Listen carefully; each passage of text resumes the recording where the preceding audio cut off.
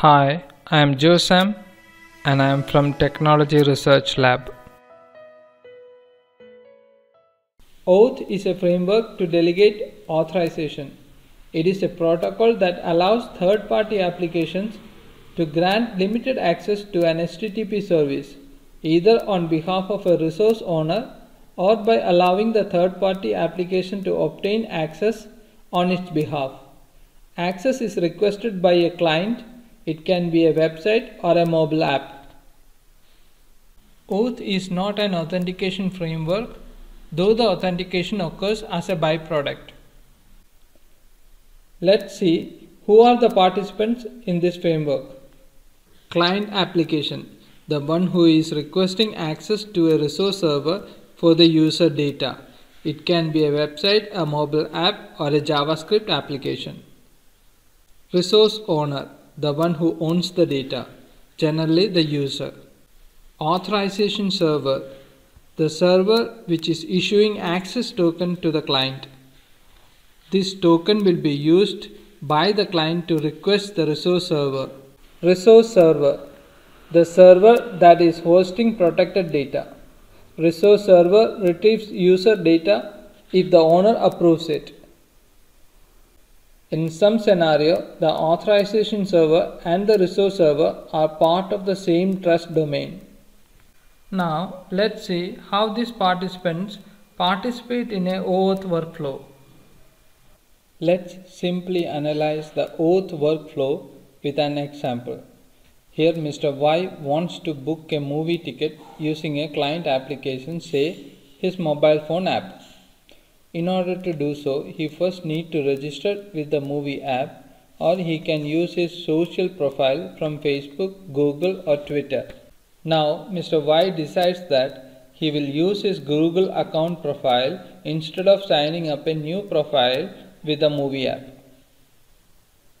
Hence, the mobile movie app, that is the client application, will send a Google authorization request to the resource owner, in this case to Mr. Y.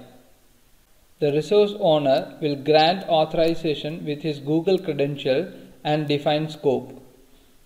Here, the defined scope means the level of access the movie app can have from Mr. Y's Google profile. Now the client application will send back the received authorization grant, which is in some sort of hash code, back to the authorization server, in this case to the Google authorization server, in order to obtain an access token.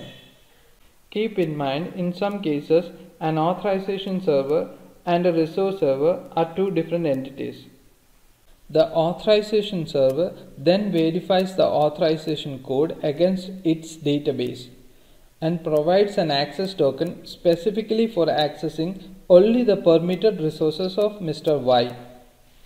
What and all are permitted is defined in the scope by the resource owner, here in this case Mr. Y. Now the client application will send the received access token to the resource server to access Mr. Y's profile within the permissions provided. Lastly, the resource server validate the received access token and provide the client application with the protected resources of Mr. Y within the defined scope. Now let's see an example of an actual OAuth scenario to understand better. Let me open Netflix and sign in.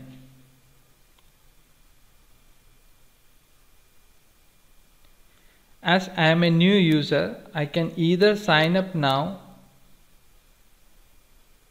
or use my Facebook account to log in as a new Netflix user.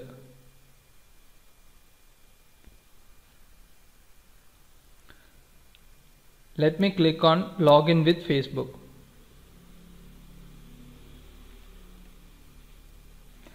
Now I am redirected by the client, here the Netflix, to the authorization server, which is the Facebook.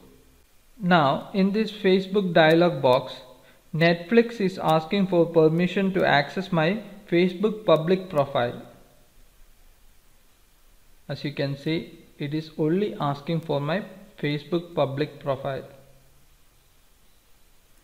So the scope or permission here is only for my public profile, like my age, my name, my gender, and maybe my domicile. But in some cases, the client wants not just the public profile, but wants more information like a mobile number or email address and so on. Let's see another example. Let me open Domino's website and order a pizza. As in the case with Netflix, I won't be signing up with Domino's. Instead, I will choose either of these 3 social accounts: Facebook, Twitter, or Google+. Let me again sign in through my Facebook account. In this Facebook OAuth dialog box, Facebook wants my consent so that Domino's can receive my FB profile and email address. As you can see, Domino's wants an additional scope, that is my email address. I am okay with giving my profile info, but I have my reservation giving my email ID. So I won't give that particular scope or permission.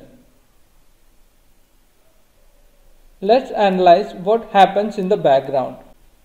As I have authorized access with permission, here the permission in this case is only for public profile. The authorization server, which is the Facebook, sends an authorization code to the client, which is the Domino's, in the callback response. Then this code is exchanged against an access token between Domino's and Facebook. Finally, Domino's will be able to use this access token to query the Facebook reserve server and thereby retrieve just my profile data and not my email ID, as I have not given permission to access my email ID. In our next gathering, we will discuss in detail about tokens, access token, refresh token, and its scope. We will discuss about client registration and all the 4 authorization grant types: authorization code grant, implicit grant, resource owner password credential grant, and the last client credential grant.